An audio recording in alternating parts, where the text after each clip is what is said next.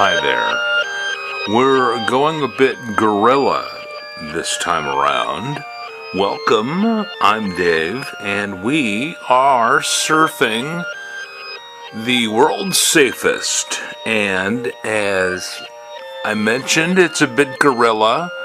I've got my micro recorder. I had to stop myself almost from saying micro cassette recorder, because that's certainly what it would have been back in the 1980s, but nowadays it's all digital. And I'm here in the green room getting ready to go out and have a Carpinteria, California time.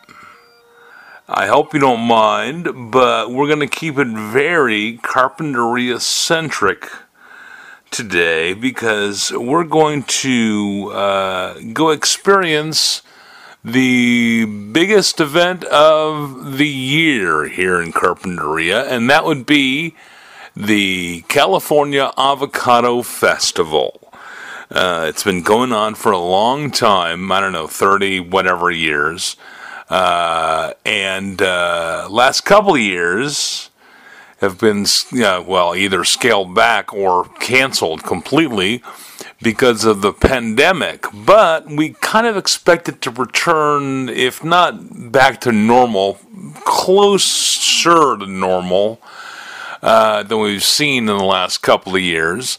And for those of you who just can't imagine the California Avocado Festival, it's just pretty much like any other small town festival. They close the main street down, fill it full of food vendors. A lot of them are the same ones that are probably showing up in your town for your local festival or nearby.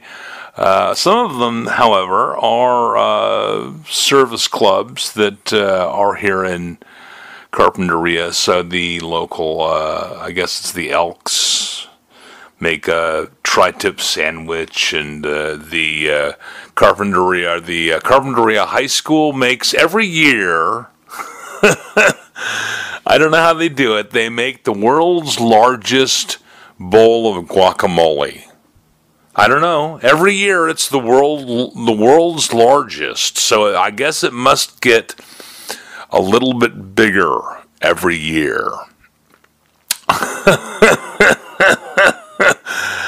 I don't see anybody from Guinness World Records around, so I don't know if it's actually being checked out. I kind of doubt it, but we'll just say it's the world's biggest bowl of guacamole. I've never had any of that particular guacamole because I refuse to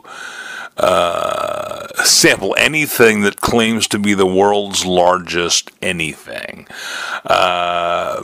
But there's other good guacamole at the Avocado Festival, and I'm sure we're going to have some of that. And in addition to the food vendors, and of course the excellent guacamole, traditionally there are like 3 stages downtown on the main drag that are all kind of separate from each other, separate enough so that they can have bands on all 3 stages. And it's great because that just means that there's just music all weekend long. And normally it's a long weekend, Friday, Saturday, and Sunday. This year they've advertised it just Saturday and Sunday. Right now, today, it's Friday afternoon.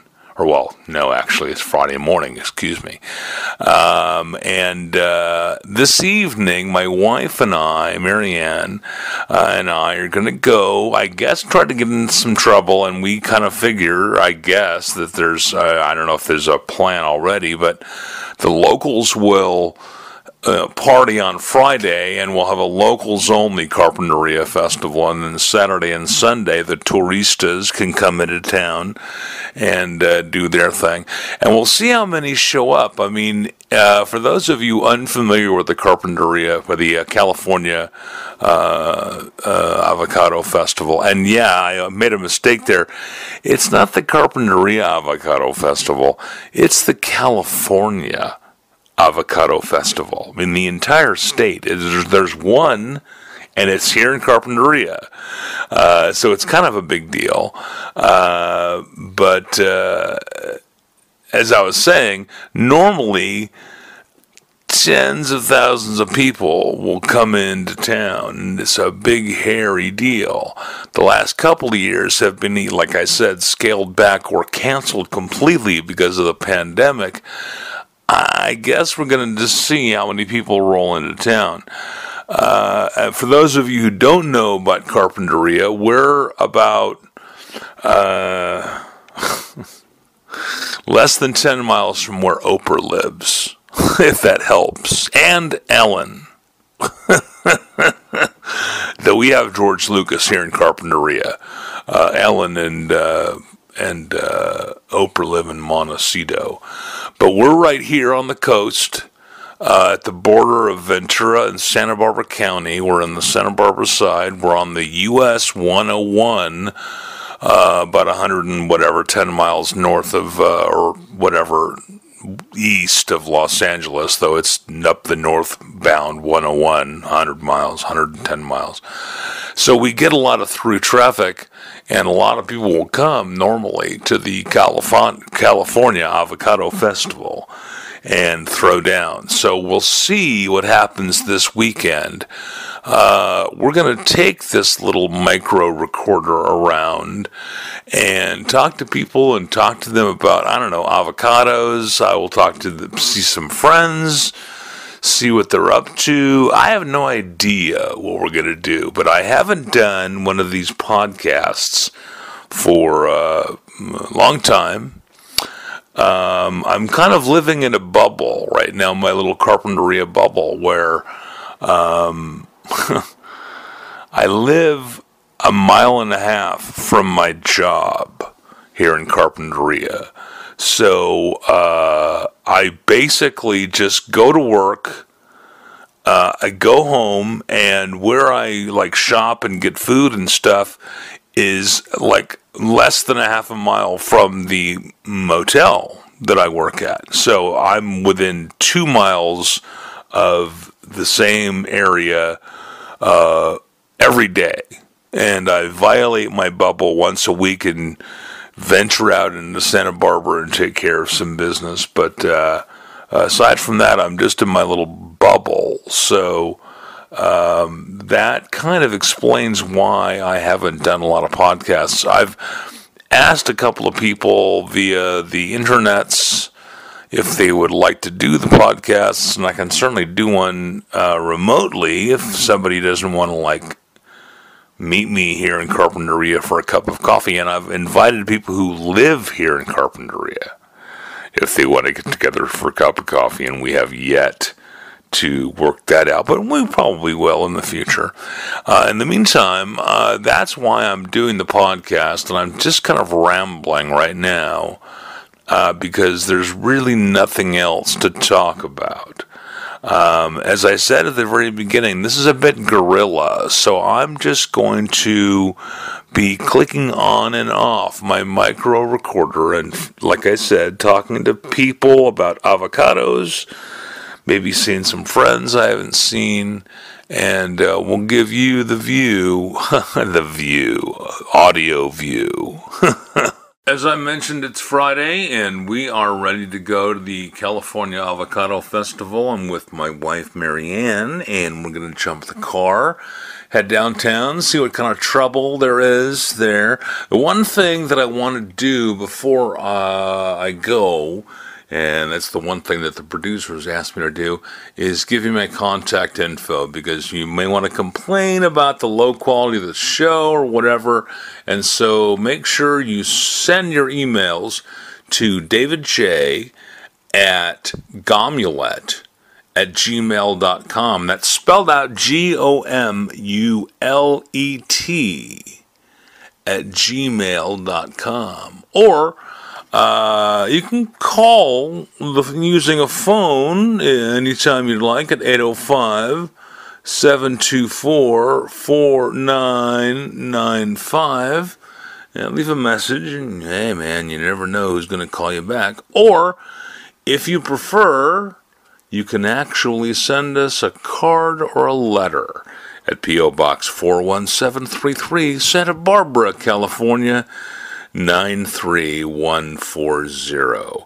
So, there you go. Off we go to the California Avocado Festival. Okay, so here we are, downtown.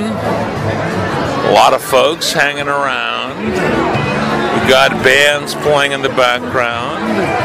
And we've got all the food vendors set up down on our main street here. And a lot of it is the same carnival food that you've probably had before, you know, some Thai food or maybe some burgers or whatever. But there are a few service clubs here in Carpinteria that are making some money by selling food downtown. And we're outside the booth for the Lions Club, and they're selling their famous tri-tip sandwiches, which are pretty good, except I do recall that about, 20 years ago or so, their tri-tip was infected with salmonella, and they got a bunch of people sick at the Avocado Festival because they had tri-tip sandwiches with extra salmonella. Yummy. So, but I tell you what, we're in line right now, and no one's died in the last 20 years or so. So I think we're going to take a chance and get ourselves a tri-tip sandwich and see if we can survive. All right, so we'll see what happens next. Okay, so let's have a bite. Oh, good stuff. Yummy. And the salmonella is extra yummy. Thank you, Lions Club.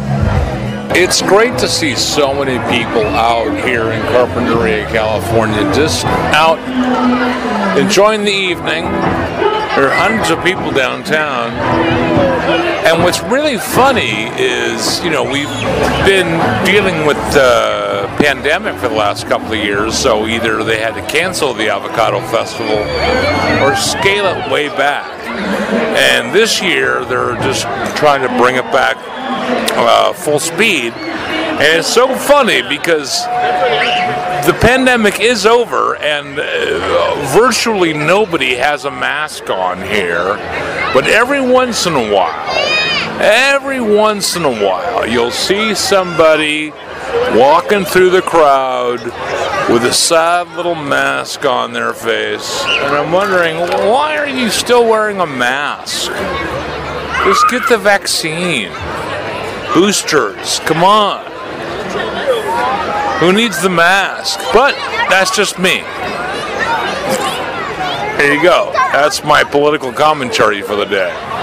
They've got some of the tchotchke vendors set up this evening. Different booths selling different things. And hey, I noticed they've got Cutco, the world's finest cutlery, available at the California Avocado Festival, people. Come on down and get your Cutco cutlery. Oh, it's going to be awesome. So I'm wandering through the crowd, and I seem to have lost my wife. I'm not sure where my wife is. Hey! Has anybody seen my wife? She's around here somewhere. I can't find her. There's too many damn people at the California Avocado Festival. I'll find her eventually. I've noticed that a lot of the locals are ignoring the no animals sign. that's here at the Avocado Festival. A lot of dogs. A lot of locals with dogs. I'm okay with that, I suppose. If you can let your goddamn kids run around unchecked, you can bring your well-behaved dog, as far as I'm concerned. Well, we'll just walk through the crowd, and we'll see who we can see, because there's always somebody to see in Carpinteria. As a matter of fact, I've seen my friend right here, Gary Dobbins, is right here. Oh my and I can't call it the Avocado Festival without seeing Gary Dobbins. And so I'm out here. Find me again. I'm out here podcasting right now. Yeah. And you may remember Gary from a previous podcast that I did. We had a lot of fun then. And we're back with the Avocado Festival after kind of a couple of years of weirdness, and the pandemic is mostly over, and it's great to see so many people out here in Carpinteria. Carpinterians, because I didn't market it other to Carpinteria. The ad says Saturday and Sunday. It doesn't That's talk right. about Friday, so only the locals were here on Friday. Only locals knew from the paper. That's the only place I released it. Well, I'm so glad the Avocado Festival is back, and we're having some fun. The businesses are too. The businesses are so excited. They're making bank right now, and they need to before winter. And I hope they have a great weekend. I mean, it's going to be nice weather, and it's going to be good, man. Yeah, it is. Well, listen, it's good to see you. You too. Hope you don't mind slipping into my podcast. No, anytime for you, David. Thanks, we go man. way back. Gary Dobbins You is call great. me, and we'll get together anytime. It's great to see you, man. I'll catch you later. All right, so we're outside the Holy Guacamole booth right now, and there's a line that you would not believe here at the Avocado Festival. People want their guacamole. Holy guacamole. I guess I'll just stand in line here for a little while and give myself some guacamole, because it wouldn't be the Avocado Festival without it. I'm standing outside the Ferris wheel. You can hear it in the background, and it's scaring the hell out of me. Well, I'm in the porta potty, and it's not too bad. Not yet. Still early. Well, there you have it. That was the California Avocado Festival. It was nice to see friends out on a Friday night having a good time. For those of you who don't care about avocados, I understand. All right, thanks for surfing the world's safest as we move through the California Avocado Festival. We'll catch you next time.